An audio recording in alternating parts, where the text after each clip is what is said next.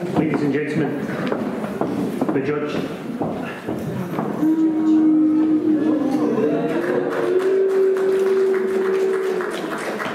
Ladies and gentlemen of the gallery, in the interest of fairness, we need to hear the perspective from the horses.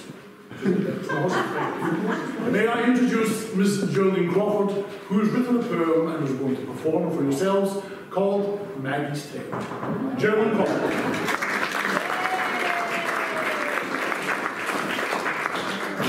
You like mummy ears? Hey! Well, this is a wee tale about Maggie's tale. This is a wee tale that I want to tell about the night I nearly fell. The river Doon was all swell and the banks were muddy. Meg's my name, they still do yell. But now, I'm dead. Aww. Tam, he was my drunken silly maester. You can, he really was a bit of a waster. With Sir Johnny, a procrastinator, blethering at speed. His wife Kate, a big fearty to face her. Beth, you did. She warned him about dark days coming soon, about lying deed in the river Doon, about warlocks and witches and all Alloway town. Did he pay heed? No. The landlady started to swoon. She's also dead. That night, as the storm started brewing and a stewing, and all the coos started mooing, he thought him that he was right plastered food. And I was worried. He started bulking and a spewing over my heat. Oh, but off we went, a wicked canter. My ears were nipping with sonnets and banter. That was him, blue bonnet, tam o' shanter. I stopped short. Oh, my head like solid lead, all neck, and they all cock, blowing his pipes and chanter. I thought, well, that's it, you're beat.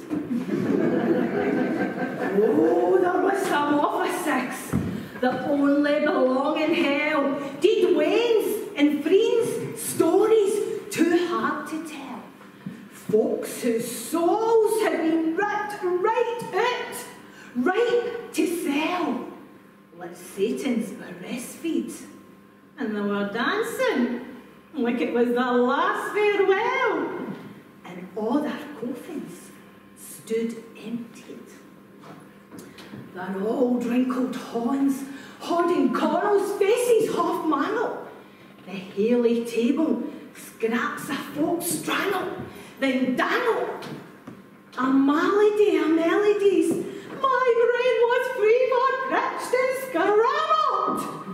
It was unholy indeed, flinging off their clays in the muck, they wrangle and tangle, the deals living undeed. Nanny's cut his sack, caught Randy Tam's eye. Well, it was off a shot, it was right up her thigh. But a witch, you just can't beautify, but she still shined. Tam's lust called out, and it went dark to signify a stompede. Oh, they were on my heels as we ran for the brig. I ran like a squealing pig, casting the cobbles, my legs jilly-jangling a jig, my ear frenzied. Tam, skim of a hookie. Maggie! Run fast! Run big! Total feared. I took his lead, because I kenned that nanny, she was getting awfully close and sair. And she wasn't fear of me, her own grey mare. Ugh. I smelt her breath. It stank out the air of air. she was a smelly half-breed.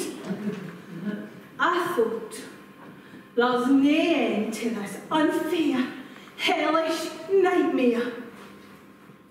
And I jobbied.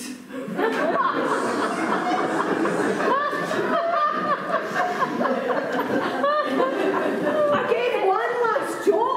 Tom, the brig, he went a-fleeing. Do you ken? I think his weeks he been a-peeing. Me and that witch were totally disagreeing. But I was bloodied. It was awful dark and hard to be a-seeing. I was disembodied. I was seething, sad and sere as I limped home. 'Cause I just ken I'd never been the same. Although, Your Honour, you ken, has been my claim to fame. But I'm parodied, a grey mare, her tail unable to reclaim.